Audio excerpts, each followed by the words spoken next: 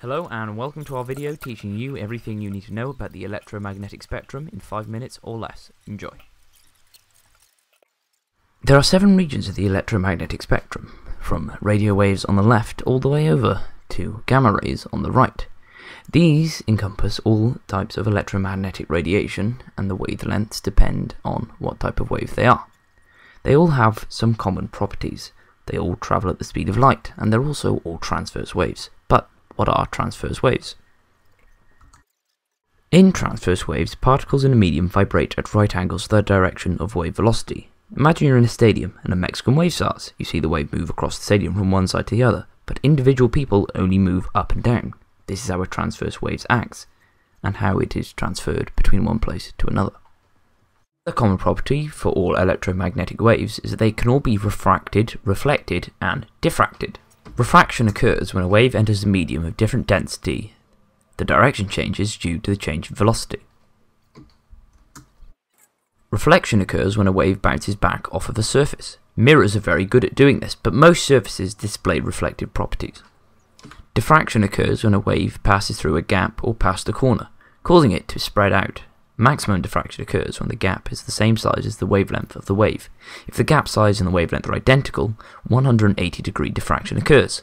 If the gap is too big or too small, then the wave will be spread out less. There are 7 regions of the electromagnetic spectrum. They are as follows: radio waves, microwaves, infrared, visible light, ultraviolet, X-ray, and gamma rays. Radio waves are most commonly used for broadcasting radio and TV, radio astronomy, and MRI scans. They have a very large wavelength between 1 million kilometers and 10 centimeters, the largest of all electromagnetic waves. Microwaves are most commonly used for radar, telecommunication, and in cooking. They have a wavelength smaller than radio waves, but it's so small we use standard form to express it. The wavelengths range from 10 to the minus 1 meters to 10 to the minus 3 meters. Next up is infrared waves. Infrared waves can be sorry about that. Let's have a look at that text. But anyway, moving on.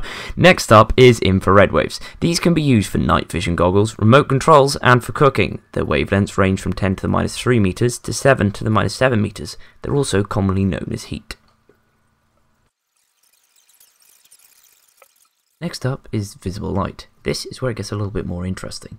The visible light spectrum is the only colours that we can see. They range from 7 times 10 to the minus 7 meters and 4 times 10 to the minus 7 meters, with red light being 700 nanometers and violet being 400 nanometers. Hence, infrared being below red and ultraviolet being above violet. Speaking of ultraviolet, it's up next with wavelengths between 4 times 10 to the minus 7 meters and 10 to the minus 8 meters. It's very useful for sterilization, security marking, and getting a lovely tan. Some birds can see in ultraviolet light. Hawks use it to track the route of voles. UV is also ionizing, meaning that it can kill cells. Next up is X-rays, every sci-fi film's favourite superpower. X-rays have a wavelength of 10 to the minus 8 meters to 10 to the minus 13 meters. They are also used for sterilization, medical treatment, and of course, medical imagery. It is also ionizing, much more so than UV rays in fact. And finally, gamma rays. These overlap with X-rays a fair bit. They have a wavelength of 10 to the minus 10 meters to 10 to the minus 16 meters. They also, like gamma rays and ultraviolet, used in sterilization, medical treatment, and medical imagery. They are the most ionizing waves and are the last in our spectrum.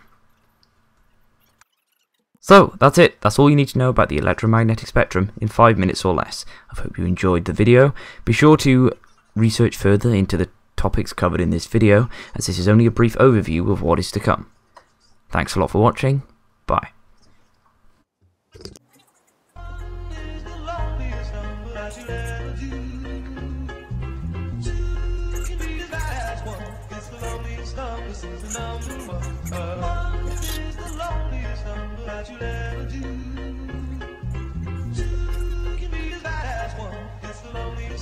Yeah, I get my best flows to test on my next shows while my whiteboard is marked up with expos.